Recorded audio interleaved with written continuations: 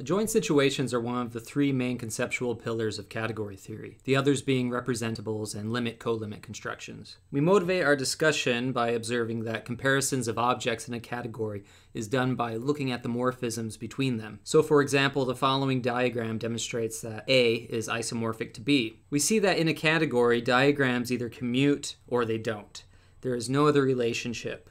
In other words, equality is the only comparison between morphisms. On the other hand, comparisons of categories are done by functors, but we can also compare functors by natural transformations. So in a similar diagram to the one above, by replacing objects by categories and morphisms by functors, we have diagrams that may or may not commute, and we also have ways to transform functors. For example, the identity functor on B may not be equal to GF, but there may be a way to transform it via eta to GF. In other words, functors can be compared in other ways.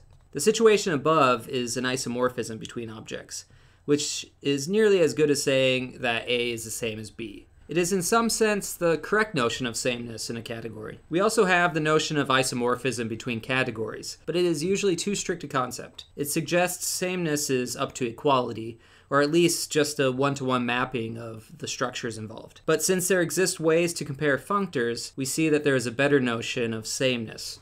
We say that the category A is equivalent to the category B via the functors f and g as above, if and only if the natural transformations eta and epsilon are natural isomorphisms. The merit of this definition is that equivalent categories are essentially the same, meaning sameness is up to isomorphism and not just equality. We can relax the notion of equivalence further to that of an adjoint situation. We say that F is left adjoint to G via these natural transformations eta and epsilon, if and only if the natural transformations eta and epsilon, called the unit and co-unit respectively, satisfy the following axioms. First, that epsilon fb f eta b is equal to the identity on fb for each b object b, and also that g epsilon a eta ga is equal to the identity ga for each a object a. These identities are called the triangle identities for the adjoint situation. We hope you will realize by the many examples in mathematics that adjoint situations are the next best thing after equivalence. And note that all equivalences are adjoint situations, and furthermore the relation is reflexive, meaning that if f and g are an equivalence, then f is left adjoint to g and g is left adjoint to f. We will see that adjoint situations can be understood by a variety of perspectives. We will need the following definitions before we show the equivalent formulations. We begin by the definition of the category F over A. Its objects consists of amorphisms G from FB to A, which we also denote by B, G, A, and a morphism from G to G prime consists of a B morphism K and an A morphism M, such that Fk followed by G prime is equal to G followed by M. We denote this morphism also by the following. Note that there is a forgetful functor from F over A to the product of B and A, where the object BGA gets sent to BA, and the morphism Km to Km. There is a completely similar definition for the category B over G. We will skip its presentation, but you may pause the video if you want to see the details. We now come to the main result of this section. Given functors F from the category B to A and G from the category A to B, the following are equivalent. 1. That F and G are in an adjoint situation where F is left adjoint to G via eta and epsilon.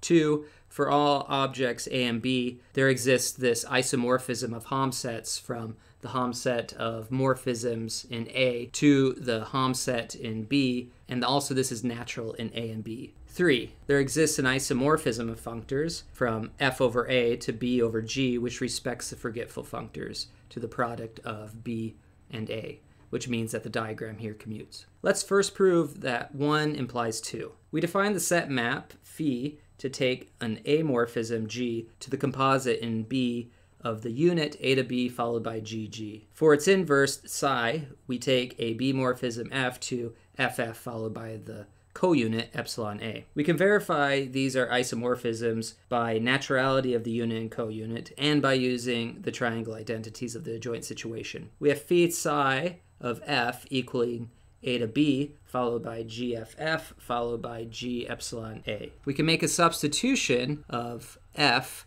followed by A to GA for A to B followed by G F F by naturality of eta. But A to GA followed by G epsilon A is the identity on GA by the triangle identity. So we get back F. Looking at psi phi on G gives us F A to B followed by FGG followed by epsilon A, and F A to B followed by epsilon FB being the identity by the triangle identity, we see that we get back G. Therefore, phi is an isomorphism of sets. We have left to show that phi is natural in the components A and B. If we're given an amorphism P, and using subscripts in our notation above, we need to verify the following commutes, where the left map is the post-composition by P and the right map is the post-composition by GP. Given an amorphism G from FB to A, we take the low road and end up with GPG A to B. The high road gives us GP, GG, A to B. Then since functors preserve composition, we have equality. For naturality in B, we need to show that for a B morphism Q, the following diagram commutes, where the left map is pre-composition by FQ and the right map is pre-composition by Q. Then taking G along the high road gives us GG, A to B, Q, and the low road, G on G, FQ, A to B. But by naturality of the unit eta, we can make the following substitution, which shows equality. Therefore, phi is natural in A and B. So 1 implies 2 is done. Next, let's prove 2 implies 3. Let's define big phi by taking an object BGA to B little phi GA, and a morphism Km to Km. Note that phi respects the forgetful functors by this definition. But is it a well-defined functor? Preservation of composition and identity is clear, but if we are given a morphism Km in F over B, is Km a morphism between the objects B little phi GA to B prime little phi G prime A prime? I made a mistake here, so we need to proceed with a correction. We want to show that if Km from G to G prime is a F over A morphism, then Km from little phi G to little phi G prime is a B over G morphism. In other words, that this square commutes. We are given that the isomorphism little phi is natural in the component B, so the pre-composition map of Fk and of K makes the following diagram commute. Then given G prime, the low road gives us little phi on G prime Fk, but G prime Fk is equal to mg by the green square above. So this is equal to little phi mg. Then the high road gives us little phi mg is equal to little phi G prime K. Since little phi is also natural in A, this square commutes with post-composition maps of M and GM. So let's take G. The low road gives us little phi on mg, which, as we showed before, is equal to little phi G prime K. The high road gives us GM little phi G. So the purple square above does in fact commute. Therefore, big phi is well defined. By symmetry, we define psi to take an object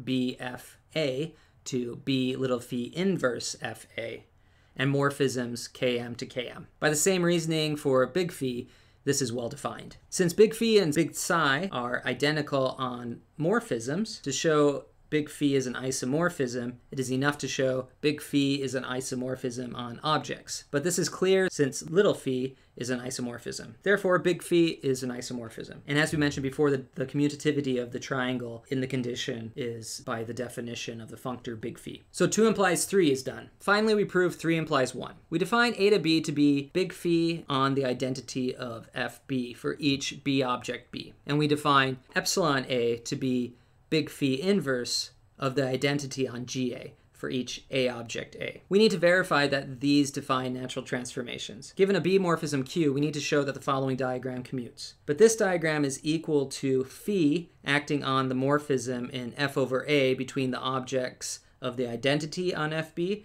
to the identity on FB prime. Therefore, since big phi is a functor, the diagram commutes. Similarly, given an A morphism P, the naturality of epsilon depends on showing that the diagram here commutes. But this is equal to big phi inverse on the morphism on the left in B over G. Therefore, eta and epsilon are natural transformations. Finally, we need to verify the triangle identities of an adjoint situation. Note that since big phi is an isomorphism, we have big phi on epsilon FB, F A to B, is equal to big phi on the identity of FB, which by definition is A to B. Then the first equality holds if and only if epsilon FB, F A to B is equal to the identity on FB, which is one of the triangle identities.